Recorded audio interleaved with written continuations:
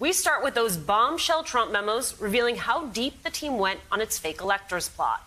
The New York Times obtaining memos dated as far back as November 18, 2020, the earliest known effort to prepare these fake electors, showing the Trump campaign was attempting to buy more time to undo the results.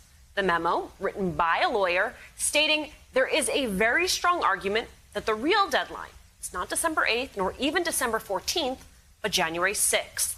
The Times reporting Rudy Giuliani used the memos to strategize. They were initially meant to address the Wisconsin challenge, but became a part of the broader legal strategy. Trump lawyer Boris Epstein admitted last month on The Beat there was a fake elector scheme. Since then, the feds revealed they are investigating it. In Congress, the January 6th committee closing in on the electors plot, a committee member telling me Pence's aides are shedding light on the probe.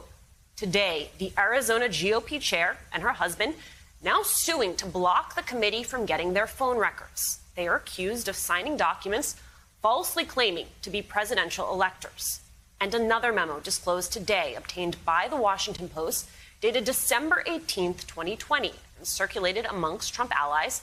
It suggested Trump should invoke the powers of the National Security Agency in an attempt to show foreign powers had meddled in the election to help Biden win.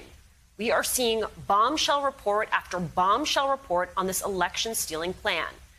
And Trump is seemingly nervous, hosting more rallies, appearing on right-wing television, trying to deflect blame. Trump saying both Pence and Pelosi should be investigated. Today, going at Pelosi again, saying Capitol security was Pelosi's job, not the president's. Why am I and those around me responsible for anything? Fact check, again, the House Speaker not responsible for security on Capitol Hill.